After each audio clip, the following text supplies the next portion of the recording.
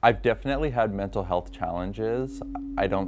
For me, it was never the school that was solving the problem. I got my stability from my family, from my grandparents and from my parents. Sometimes I just was confused about which direction to go in, and that's who I went to for those answers. When I talk to school districts about the role of the family, it does start in the family. I think that the school districts, though, recognize that not every family has the time or knowledge to deal with this, and so now they see it as their responsibility to take this on too.